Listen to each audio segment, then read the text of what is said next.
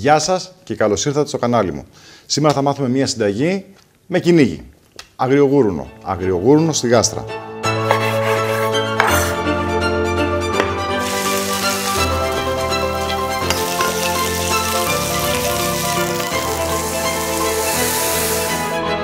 Θα ξεκινήσουμε κόβοντας τα λαχανικά. Το καρότο το κόβουμε σε μπαστούνάκια, δηλαδή στα 4.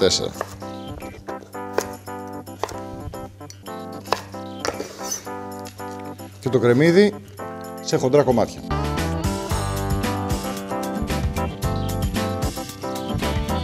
Αν και το έχω πει σε προηγούμενα βίντεο, όταν έχουμε ένα σκόρδο μπορούμε να το σπάσουμε κατά αυτόν τον τρόπο και απλά να βγει η φλούδα πάρα πολύ εύκολα. Έχουμε φρέσκο τσίλι, λίγο καυτερό. Σε αυτή την ποσότητα που θα το βάλουμε είναι mild. Αν θέλετε περισσότερο, μπορείτε να βάλετε περισσότερο.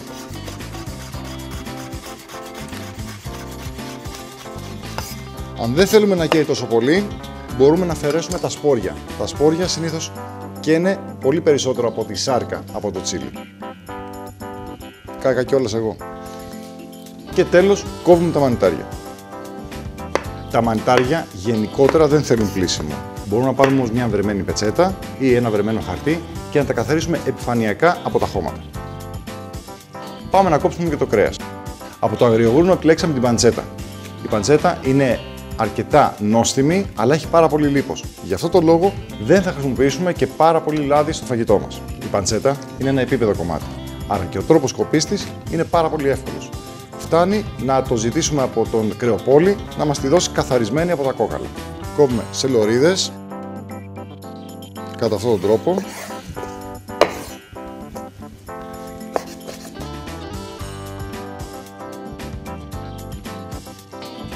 Και μετά παίρνουμε κάθε λωρίδα και την κόβουμε σε χοντρά κομμάτια, όπως είναι αυτά εδώ.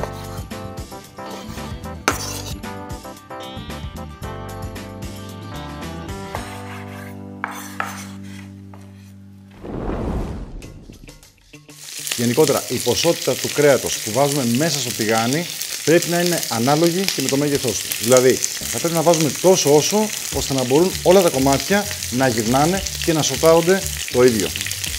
Ήρθε η ώρα για τα μπαχαρικά και τα βότανα. Ξεκινάμε με τα μπαχαρικά. Παίρνουμε ένα μείγμα μπαχαρικών που έχουμε ετοιμάσει. Τα υλικά θα τα βρείτε κάτω από το βίντεο και τα αδειάζουμε σε ένα πέτρινο γουδί. Και τα σπάμε. Όσο σοτάρουμε το κρέας, ρίχνουμε λίγο από τα μπαχαρικά πάνω σε αυτό και θα τους δώσουμε τα αρώματα που χρειάζονται. Αφού βεβαιωθούμε ότι το κρέας έχει καραμελώσει, δηλαδή έχει χρωματιστεί εξωτερικά, τότε το προσθέτουμε μέσα σε μια γάστρα.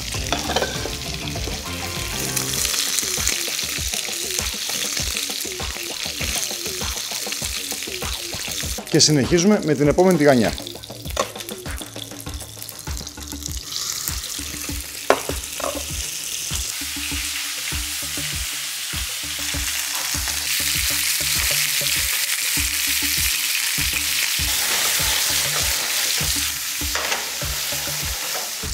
Συνεχίζουμε στο ίδιο τηγάνι και πολύ βασικό, μια λεπτομέρεια, είναι ότι δεν θα αλλάξουμε καθόλου λάδι.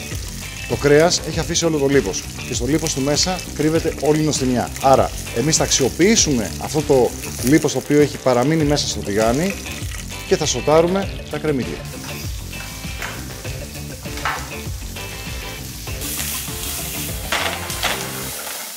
Μαζί με τα κρεμμύδια βάζουμε και το σκόρδο. Αυτό το κάνουμε διότι τα κρεμμύδια έχουν αρκετή υγρασία. Το σκόρδο δεν έχει. Άρα το κρεμμύδι προστατεύει το σκόρδο για να μην καεί. Αν δεν χρησιμοποιείτε γκάζι, αλλά χρησιμοποιείτε επαγωγική ή κεραμική εστία, δεν υπάρχει κανένας λόγος να ανακατεύετε ή να κρατάτε το τηγάνι ψηλά. Αυτό το κάνουμε μόνο σε περίπτωση που έχουμε φλόγα, δηλαδή φωτιά. Σε αυτήν την περίπτωση που έχετε κάτι άλλο, μπορείτε να πάρετε μια ξύλινη κουτάλα και απλά να ανακατέψετε πάρα πολύ όμορφα όπως κάνω εγώ τώρα. Τα κρεμμύδια έχουν πολλές ιδιότητες. Μία από αυτές είναι να τραβάνε τη γεύση, αλλά και να δίνουν γεύση. Σε αυτή την περίπτωση θα χρησιμοποιήσουμε την πρώτη τους ιδιότητα και θα δώσουμε γεύση στα κρεμμύδια.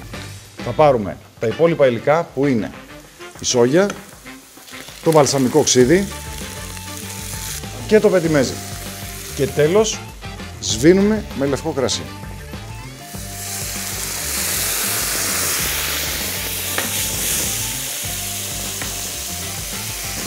Αφού αφήσουμε να βράσει ελάχιστα, έτσι ώστε να εξατμιστεί και το αλκοόλ, βάζουμε όλο το μείγμα από το τηγάνι μέσα στη γάστρα.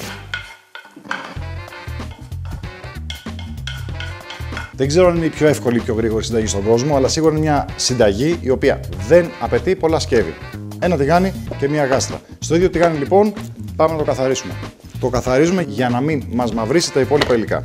Βάζουμε τώρα λίγο ακόμα λάδι και σοτάρουμε πρώτα τα μανιτάρια.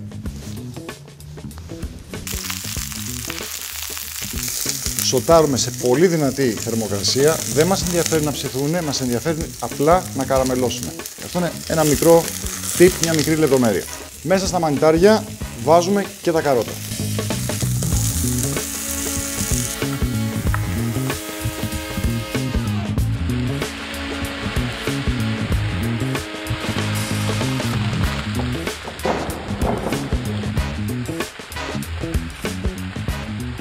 Τώρα, το επόμενο που θα κάνουμε είναι να βάλουμε από πάνω τα υπόλοιπα μπαχαρικά και φυσικά τα φρέσκα βότανα. Ένα φύλλο δάφνης, δεντρολίβανο, φρέσκια ρίγανη και φρέσκο θυμάρι.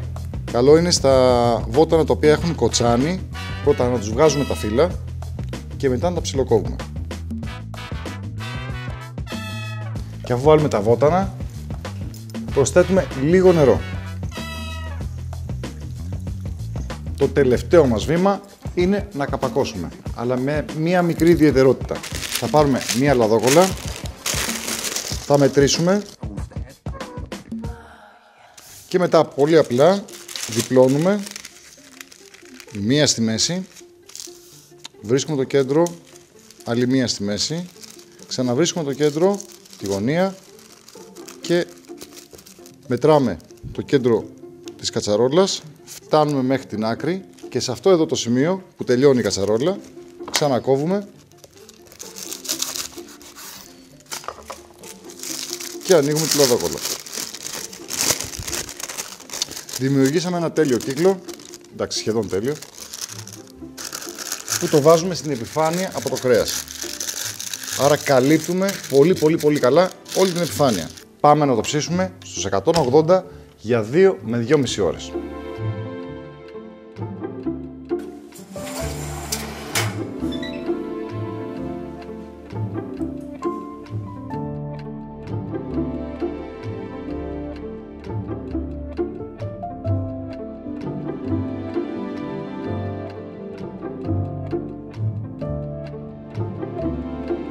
Αυτό είναι ένα ιδανικό πιάτο, ενδεχομένως για μια γιορτινή περίσταση ή για ένα τραπέζι που θέλετε να κάνετε στους φίλους. Μια πολύ καλή γαρνιτούρα γι' αυτό θα ήταν ένας πουρές πατάτας ή πατάτες τρίπλο τηγανισμένες ή κάποιο ρύζι. Ελπίζω να το απολαύσετε. Θα τα πούμε στο επόμενο βίντεο.